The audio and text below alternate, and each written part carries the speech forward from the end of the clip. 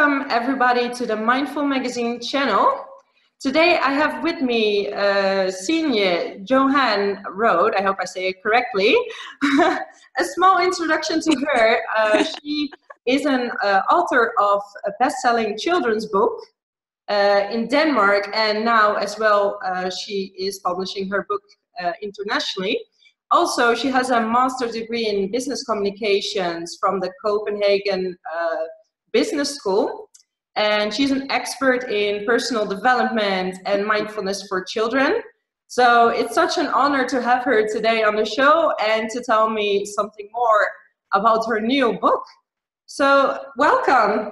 Thank you so much for coming. Thank you. Thank you for having me. Yeah, it's such an honor. And for everyone who's listening out there, could you tell me a bit more about yourself? And how did you start with your series of books? How did you start writing? Yes, I'd love to. Well, I'm a mother of two and in my mid-30s. And when it came very natural how I started writing them. It wasn't like I had this idea that I wanted to be an author, and but I just had children, and I had I had a lot of struggle with that, as you do as a mother and a father. So it completely came from my own challenges of being a mother.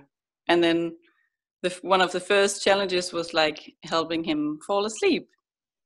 So so the first book really just came from what I needed myself, and how I wanted to get through to him and help him be able to find the calm in himself and let go to fall asleep, because he could really struggle with that. Yeah, because your first book or your latest book, I mean, that you just published is actually Why Do I Have to Fall Asleep? Yeah, why do I have to sleep in English? Yeah. Why do I have to sleep? Yeah. And so you struggled with because you have two children. Do you have a son, daughter? How did it start? Did you have trouble sleeping? I have two boys. My son, who's 1.5. So it's mainly my oldest son who I've written them for, because the other one is so young. But it was definitely like the struggle and the frustration of him having difficulties finding peace and calm, and like using all night trying to help him fall asleep, and having no nights left on your own sometimes, and then like me handling the way I didn't want to sometimes, where I would be frustrated and just say, go to sleep, and like feeling like a bad mother, feeling guilty, and I just kept on having this urge inside of me that I wanted to make it easier and that I wanted to get through to him. Yes. So you were kind of analyzing the situation and trying to find a solution. Yeah, definitely. So I really just designed it as I needed it myself, because I wanted I really wanted to create it inside of him, like the motivation of wanting to fall asleep and being able to calm down. I wanted to create that inside of him. So that's what I created the books from. Yeah, and what do you think would be the right age? So people buy your book. What do you think would be the right age to start reading your book to the children? What age should they be? I wrote it for like 3 to 6 year olds. That's what it's aimed at. But I would say, especially a higher age, I have a lot of children who bought the books that are older, that read them to themselves and find calm in them as well. But it's written for 3 to 6 year olds, around that age. Yes. And would you say it's just for mothers, or would it be for both parents? Definitely both parents. It's just a normal children's book where that you can read for your child when they have to go to bed, and you many times we read to them anyway at that time, and then it just naturally helps them into a state of relaxation and openness towards wanting to fall asleep. That's the idea, to combine a normal children's story with a tool that actually helps solve a problem, helps make it easier to calm down and fall asleep when you're a child. Yes. So what you're saying is almost like you're going down on the level of your child, and you start making the child understand maybe mindfulness from their perspective. Like, Yeah. Not from the parent, because how we understand it is maybe completely different as they are in their own world as a child. Yeah. Yeah. And how I really generally design this series of books is to motivate the child from within, from inside. Yes. So I do this by telling the children the reasons behind why do we do as we do, like why is it good to sleep at night. Yes. So they have an understanding, and that's something that can create an internal motivation. Yes. Like understanding why, that's like a main thing. And then also giving them the tools to be able to. It's also important in an internal motivation. Yes. And in the books I also have some. Yeah, sorry, continue. Yeah, okay. I didn't know if you were jumping, but I just wanted to say that there are some questions during the story, Yes. directly for the little reader, Yeah. that can also help to motivate them, like to bring an understanding inside them, because they get to reflect and find their own solutions. Yes. And reflect on why they think it's important to sleep at night. So it's not coming from the outside, but from the inside of the child. That's like the main idea. That's so interesting. I think really, because what I see from the outside as an external factor is that most parents imply maybe what they think is good. Well, you know, the child, they seem so young, but they are maybe already in their own world and have their own ideas of what's good. And I think it's very mature for them to think as well, already at that age. Yeah, and they really can teach us a lot, because they're so pure and so they have so much to teach us. So it's like a lot of times it would just help adults to go back to what we came from. Yes. And that's what we do with our children. Wow, that's beautiful. And did you read the books to your own son? Definitely. I made it for him. Yeah. And that's like every time I have a problem, a struggle, I feel like I have to write a book, because I really need that physical tool, like pictures and another child. It's not about my son. Then we take the focus off of him, and then we put it down on the child in the book. And that's a lot easier to handle when it's not about yourself. Yeah. So I definitely use them a lot for my own children, like something concrete, physical to talk from, that he can learn from. It's my words, but I use another channel than just my mouth, because then he listens more than if it's just me talking. Does he know you wrote the book? Yeah, he does, but I don't think he thinks about like the fact that like when he's reading the book, he's just like into the story. So, but he knows it's mother's books. Yeah. It would have been funny if you read the book and he didn't know you were the author. Yeah. No, but he's so proud and he wants to be in the books. And oh wow, that's really sweet.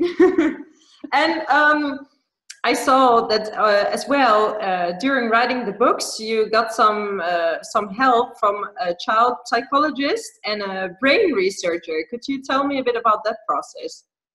Yeah, that was mainly because I'm a mother and I have the struggles and the need to get it myself, and I enjoy writing, but I really wanted to take in some expert knowledge on what works with children and some proven effective tools that they have many years of experience with how it works, and like to help children take in new stuff and feel calm. And so I thought it would be really interesting to bring in that knowledge and Yes. have them read it through, so that they would be like, yeah, we think it's good. Then I would be more like feeling like it would have lasting, deep effects. Yeah, yeah. I think it's great because now you have your own experience. Because I always think that people who write about something or who present something and have an experience of their own, that when it's written or when it's spoken about, it comes from the heart because it's something you know and you struggle in. So basically, you're sharing your own experiences and you're solving it and sharing it with the world, which is actually really great because there's so many more mothers and fathers out there who struggle probably with the same issues. Yeah, I think so too. Yeah. And I mean, in this Western world, we have to go to work, we have to do all these things, and sleepless night is not very helpful for all of these things. No, it's not. And so what do you think about the whole Western world and raising children? Well, I think it's difficult, to be honest. I think it's a bit of a challenge to live in the world as it is right now, because it's only like 6 years ago or something that I had an iPhone, and I feel like just that little thing changed my life a lot. It both made life really a lot easier, and that's great, but it's also such a challenge to keep focus on my children and to not be disturbed all the time, and to not be, I get a little stressed from it, and I'm sure they can feel the same. Yeah. So I feel like the whole opposite of stress and iPhones and stuff is like mindfulness and meditation and getting back to yourself and being present in the present and stuff. I feel like we need that more and more. Yeah. Both for ourselves, but also our children. More calm. I would love if they would still take a nap in school or something, or at least have an hour's mindfulness or something. I think we so need it to balance.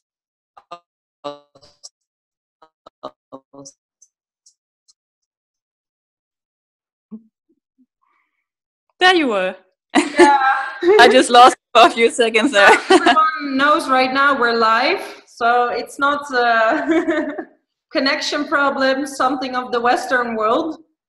Yeah. Depending on Wi-Fi and internet connection. You never know what happens. Yeah, it's unpredictable. Before, you would be in the same location doing an interview, and before you know it, you're using online tools and you're dependent on the internet connection. Exactly. So we'll just have to live with that. That's just the way it is now. Yeah.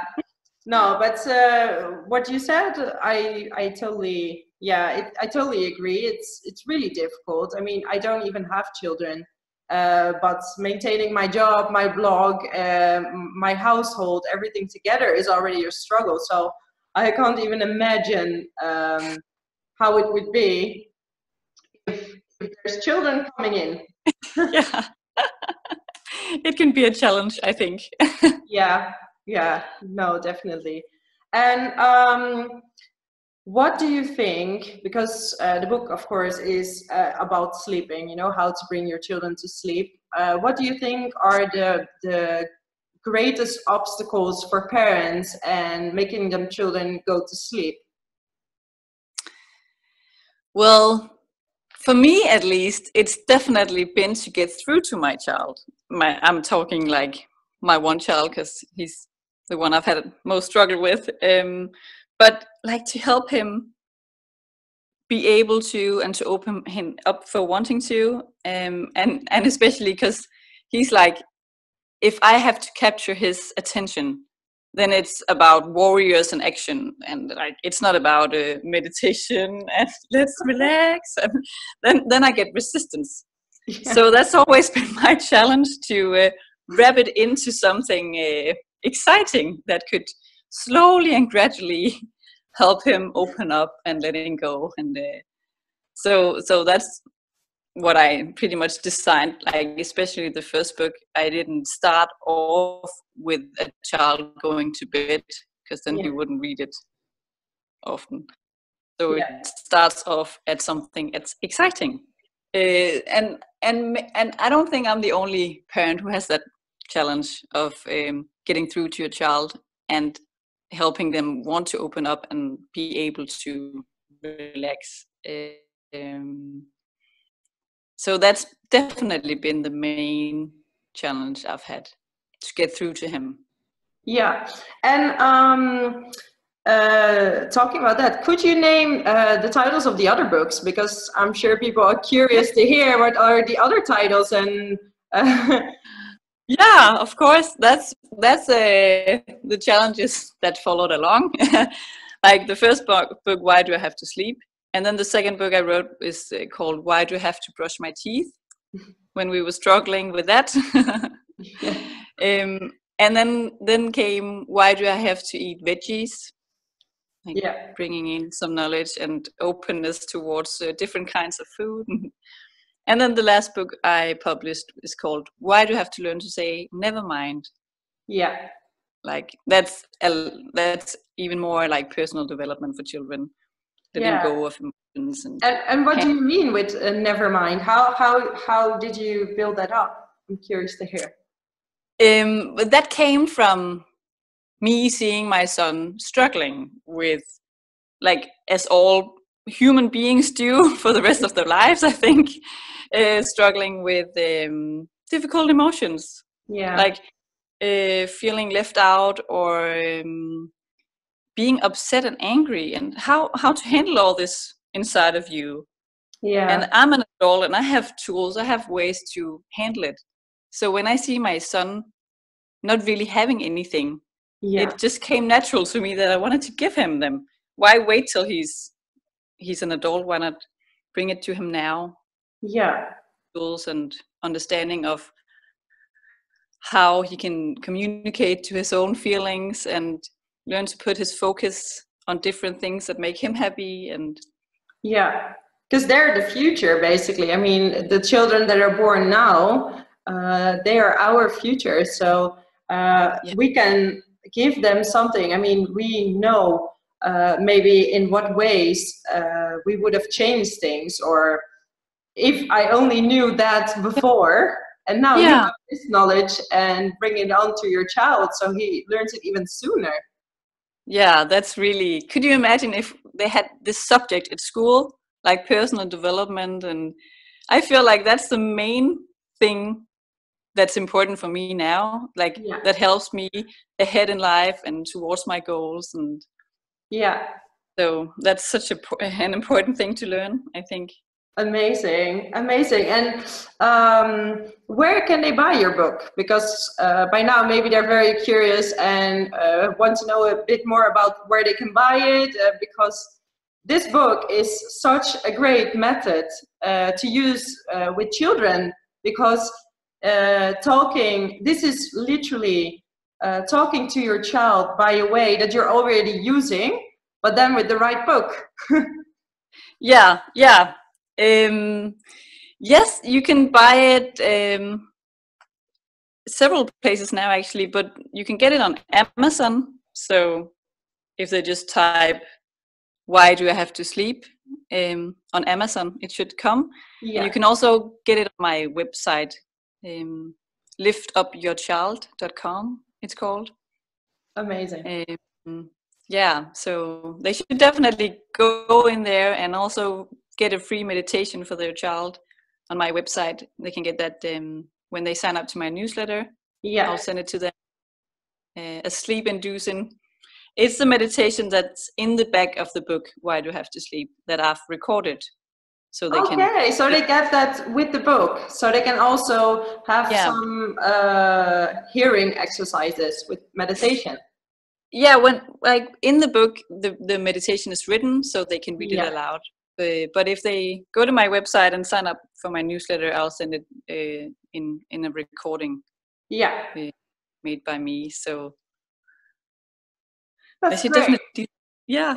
So Amazon.com and liftupyourchild.com they can go to. Exactly. Amazing. And for all the parents out there who are struggling, do you have maybe like 2 tips concerning mindfulness that you could give to them? Like, this is really this was really helpful for me, and this is what I can give you. Yeah, I would say what really mainly works for me, what I use the most, is to both put my son in a state where he is open and Yeah. like more cooperative. And that could be, for instance, by asking him, like having a dialogue with him before sleep on, like, what do you think is good about relaxing? What do you like about it? What do you think your body thinks about it? Like open, so the answers will come from him self, from inside him, instead of from me. Yeah. And then really also to take the focus off your child and their struggle and their not being able to do what you tell them to. Yeah. Take it away from them and over to something else, like a book or meditation or whatever can help them calm down and capture their attention. Okay, that's amazing. Thank you so much for your time. And really, everyone who's watching, I think she's such a great example, and spreading her message to the world for some techniques that are very, very effective. So take a look at her website, find out some more about her. And yeah, thank you so much for coming on the channel. Thank you. Thank you for having me. It was a pleasure. Yes, and for everyone who's watching, if you like this video, give it a like, give it a thumbs up, or subscribe to my channel. I'm also will place some links of the websites on the mindfulmagazine.com, so you can find out more about Signe and about her upcoming books, because I think we're very curious about that. It's not the ending, right? Definitely not. It's only the beginning. Definitely not. Okay. Well, we're definitely waiting for new books. So why do I have to sleep? Take a look, find it out, and well, I hope to see you soon again. And I hope to see you soon. Yeah. You, Signe, and talk about your next book that's coming out, because I'm very excited. Yeah. Thank you. Me too. Okay. Have a good day. Bye bye.